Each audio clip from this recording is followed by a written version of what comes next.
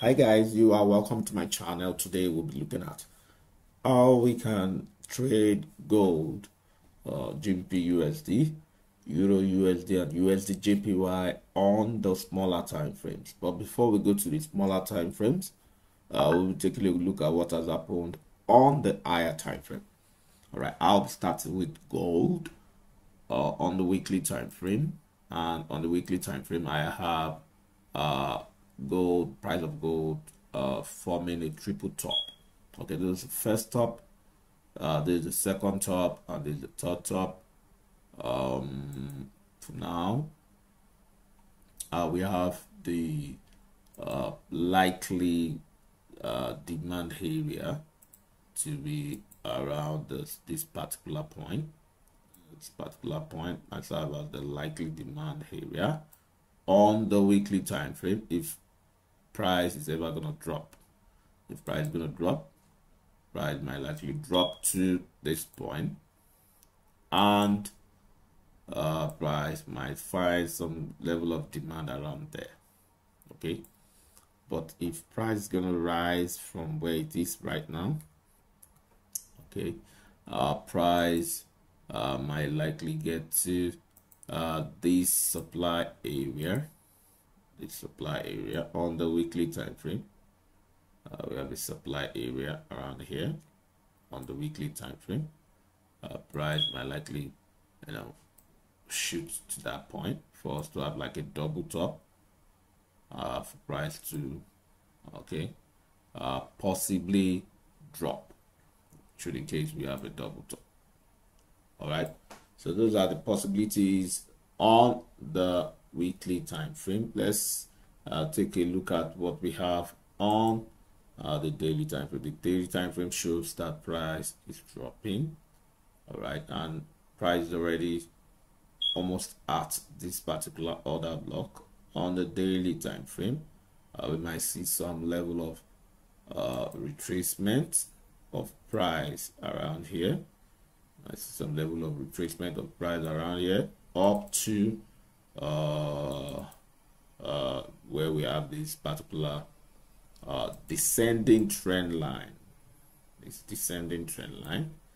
Okay, we might see some level of retracement to the descending trend line for price to continue its downward movement. Okay, for price to continue its downward movement. Now, a break of this particular supply area, talking about this supply area on the chart, this particular area, this demand area, I beg your pardon, a break below this particular demand area, you might see price going down to this particular level where we have another demand area where buyers are lined up. All right, buyers lined up around here on the daily chart. These are the likely scenarios that we might have. But if price is able to, what if price is able to break above this descending trend line? Price is able to break above this descending trend line. Okay, we have this area as the supply area. We have that supply area around there. Price might likely drop around that point. Price might likely drop around that supply area if price is able to rise up to that level. Price is able to rise up to that level, we might see a drop. Talking about this particular level, if price is able to rise to this level, you might see a drop of price. So that's that for the daily time frame. On the 4-hour time frame,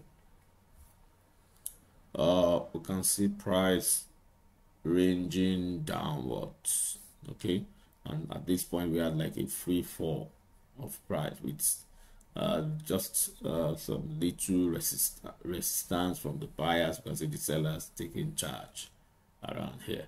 So but around this point we might be seeing some level of demand. We might see price rising a bit, we have this particular descending trend line around here. Okay, so we might see price, rising up to test this descending trend line for price to drop further.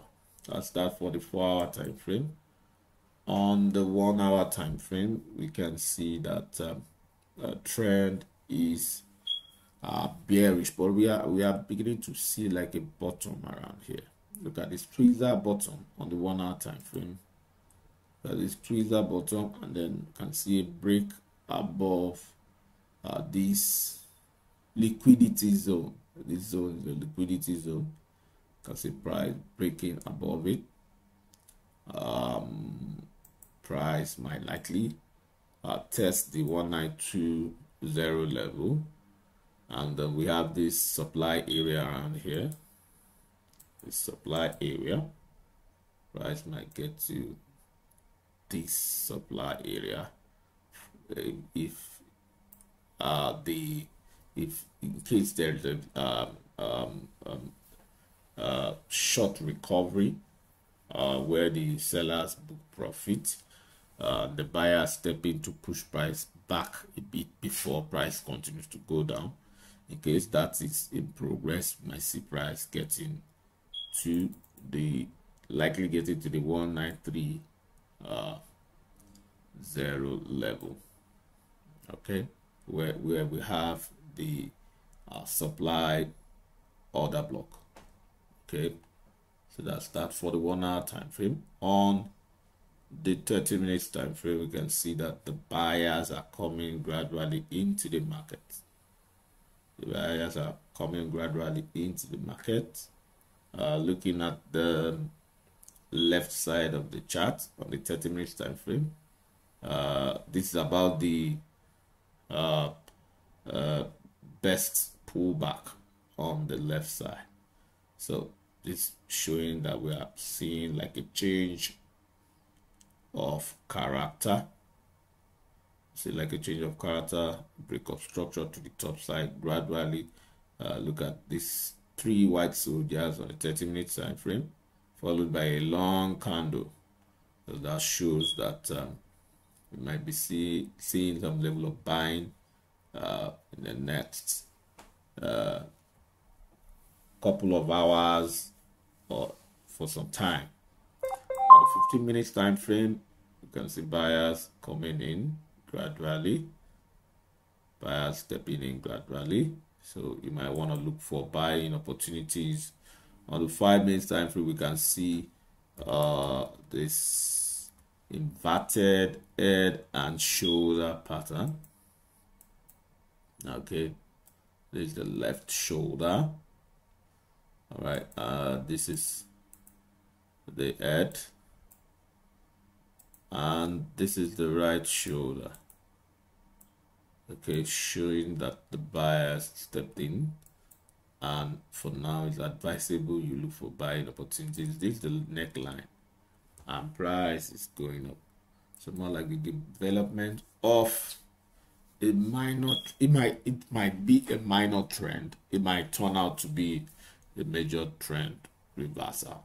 Might be a minor trend reversal where buyers push price to some level before price drops. Now that's that. It's currently buying.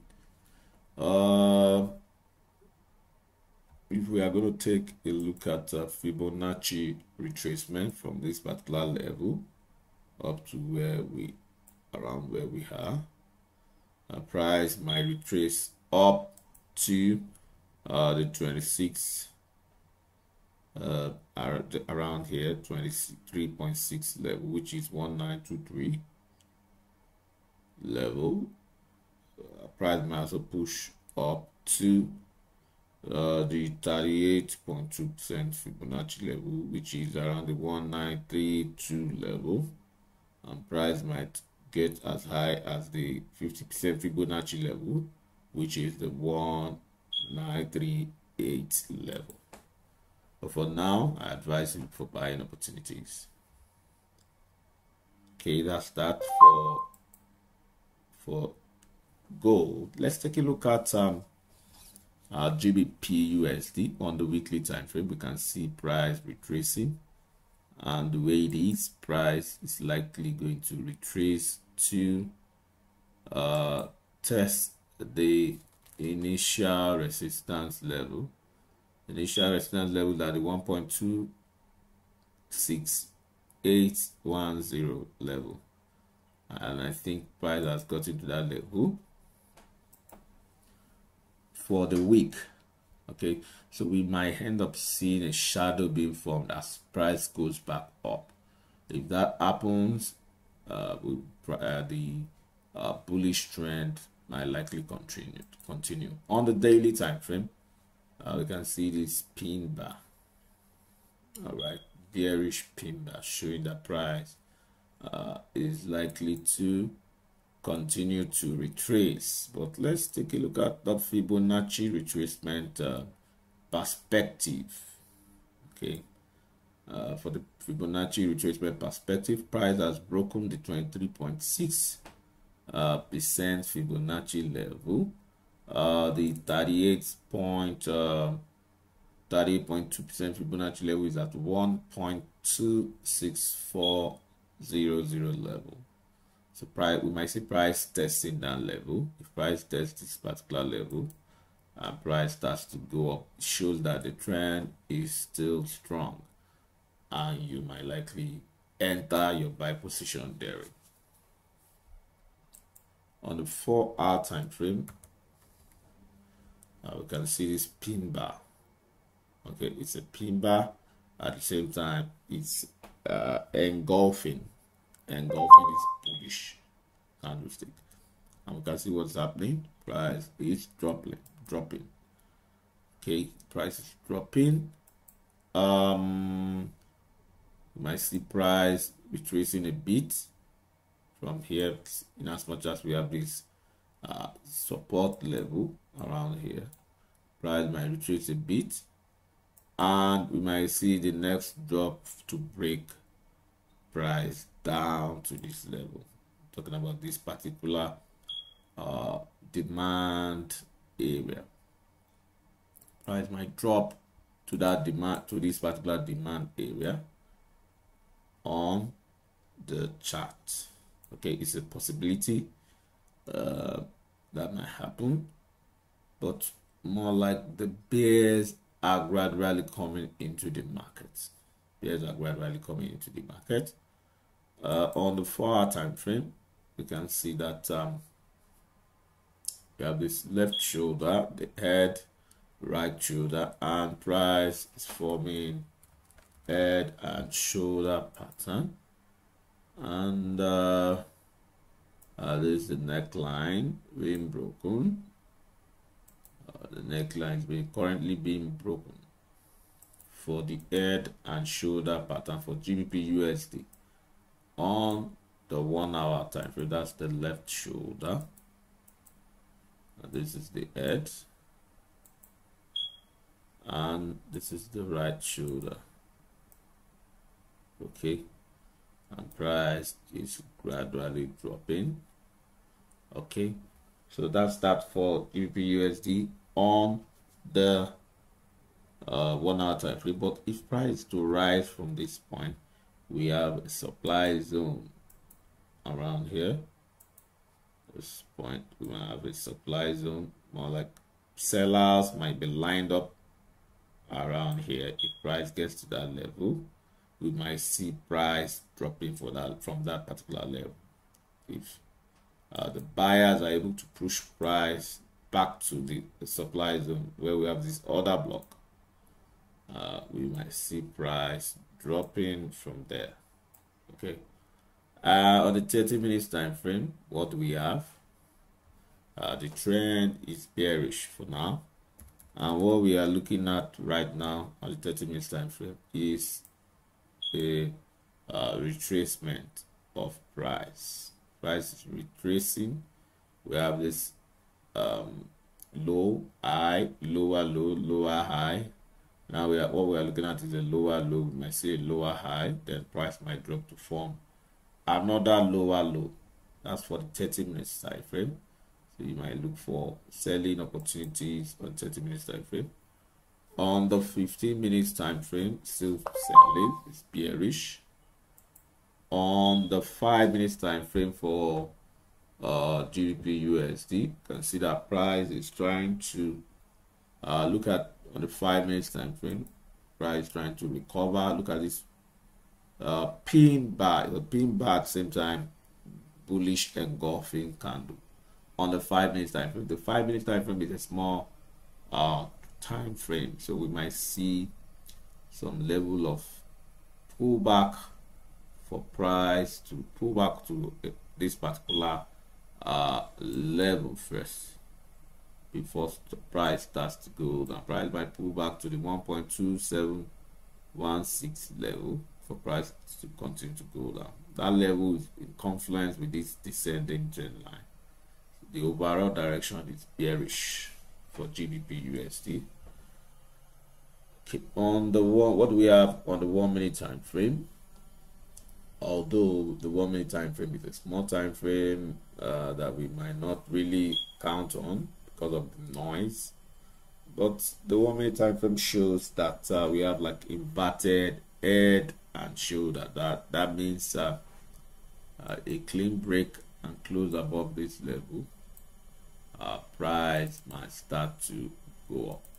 Okay, but the overall direction for now is bearish for gbpusd. Let's take a look at eurusd. Eurusd on the weekly time frame shows that price is currently ranging for this particular week.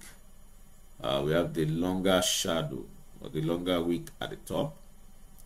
Until the week closes, we might not be able to ascertain if the week closes as a doji. That means indecision on the part of the buyers and the sellers, and we might want to wait for a break and close above or below the high and the low of the doji for us to take a decision. That's that for weekly time frame. On the daily time frame, you can see price trying to retrace this trend, this particular leg. Price already getting to the 23.6 Fibonacci level. Price gets to the dropping, retracing to 23.6 Fibonacci level. If price is able to break below this level, which is 1.09204, the next level will be the 38.2% Fibonacci level, which is at the 1.08671 level. And if price is able to get to these levels and rise, price will be able to drop to these levels and rise, that implies that this trend is still strong, and we might see the buyers stepping in and pushing the price higher. But the overall trend for now is bullish. On the daily time frame, you can see that the sellers, on the 4-hour time frame, you can see that the sellers or the bears are in the market. Bears are in the market. We have the other block, the demand area to be around this particular level. This particular level is the demand area. You can see price dropping into that area for price to find some level of demand and for price to move up. Okay, now if price moves up on the 4-hour time frame, we might be seeing something like head and shoulder for price to drop this time around to this demand zone, to this particular demand zone. For price to drop to that zone, might see price dropping to that level. Okay, so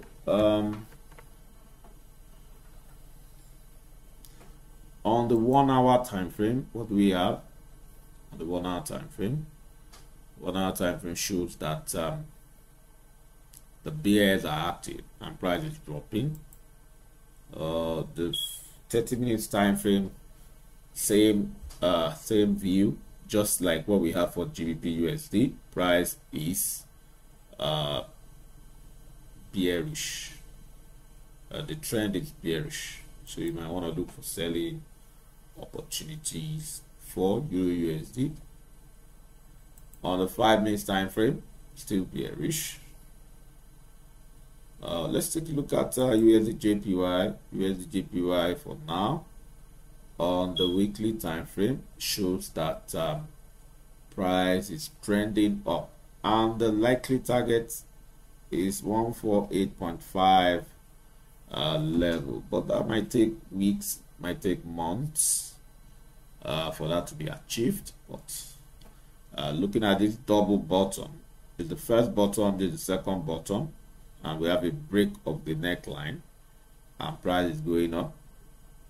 If you are a long-term trader, you might want to enter a buy bullish position and then buy USDJPY. But that will not come, this will not be achieved in a day. It might take weeks, might take months. On the daily time frame, today's candle shows a doji. Okay, but the day is still fresh, and we have this break of structure around here as price continues to trend up and break structure to the top side. You might look for buying opportunities. 4-hour time frame shows that continue to have a low, high, low, higher low, higher high, higher low, higher high, higher low, higher, which is typical of a bullish trend. So you might want to look for an appropriate level where you place your buy position to buy USD JPY. For now, you might have pullback, but the overall trend is bullish. You might have some level of pullback, but the overall trend is bullish for USD JPY. So there might come a time where price will go up and then pull back for price to gather more buyers and start to go for USDJPY. But for now, the trend is bullish, and if the trend is bullish, USDJPY is negative, is a negative correlation to gold XAUUSD. So if you are buying USDJPY, look for selling opportunities for XAUUSD, and if you are selling XAUUSD, look for buying opportunities on USDJPY. That's that for today's video. If you are yet to subscribe to this channel, what are you waiting for? Go ahead and click the subscribe button. If you like the video, click the like button. Drop comment below the video, ask questions, which are as much as possible to respond to your question. Don't forget to share the video. All right, you can click the bell button below the video for notification. You can also visit our website www.beanfxtrader.com to learn more on how to trade. You can also visit another website over as fxfables.com to learn more on how to trade. Till I come your way tomorrow, it's bye for now.